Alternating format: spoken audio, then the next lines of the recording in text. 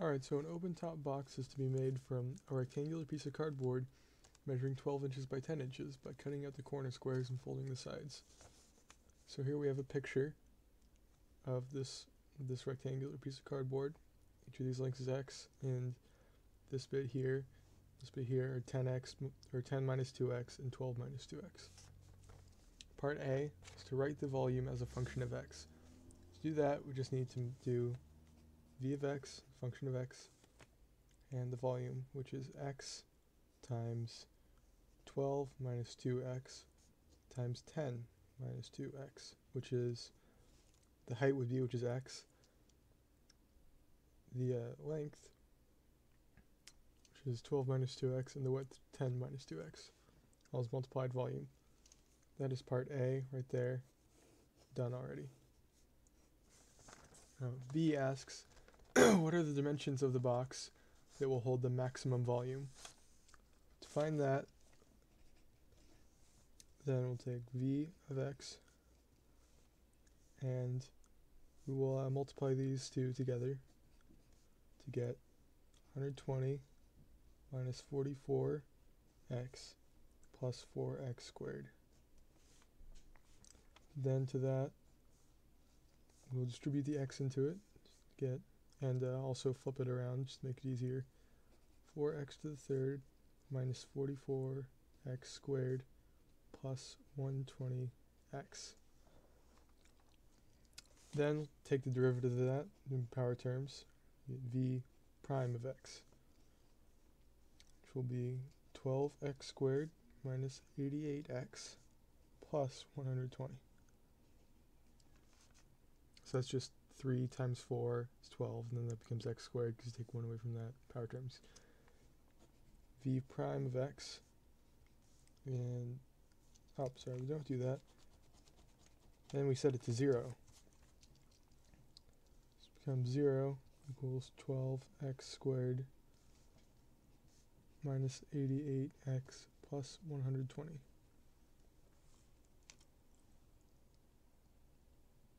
And to that, we will go ahead and factor it. And to do that, then we can't really traditionally easily do that. So we're going to use the quadratic formula, which I'll do over here, which will be negative b plus or minus square root of b squared minus 4ac all over 2a.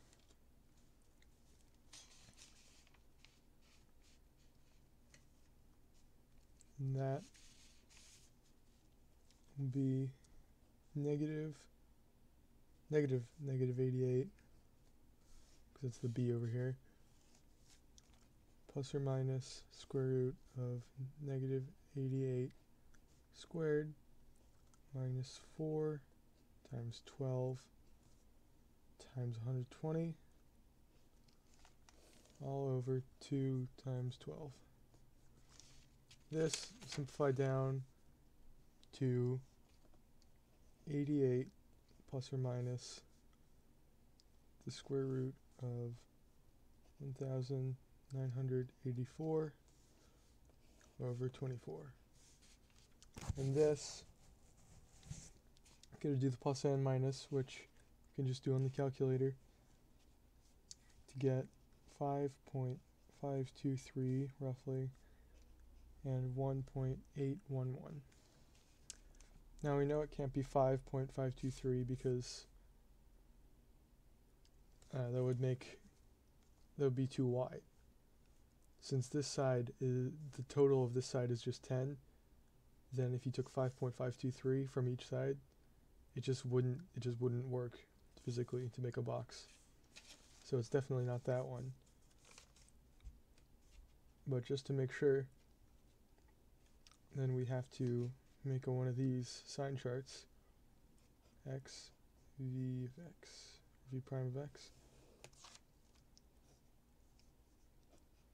X is less than 1.811, 1.811, 0.811, less than x is less than 5.523, 5.523, and 5 less than x. Just didn't write the whole thing because I didn't have room. So then you can take something that's less than that, so 0, and then put it into this problem up here. And that would become a positive number if you work all that out, which is all that matters. So it'd be positive, these 0, doesn't matter. And then this one can use 2, and this one ends up being a negative number, so I've already done it just to save time. And this one here, if you put 6 in as x into this equation, it would become a positive number. So you can draw your little lines here and see this would be a max, this could be a minimum, maximum, minimum. So that way you know that 1.811 is the maximum, but then you've got to put that into the 10 minus 2x and 12 minus 2x. So the width equals 10 minus 2 times 1.811, which equals 8.379, or sorry, 6.379. Then the length, which is you put that into 12 minus 2, 1.811, and that turns out as 8.379. So then the dimensions of it are 6.379 inches by 8.379 inches by 1.811 inches. And that's the answer for B. And then up here, C is just what's the maximum volume. And that can easily be found because we have all 3 dimensions. So C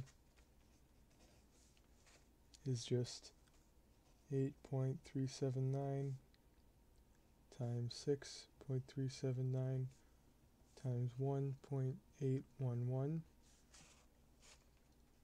is the volume.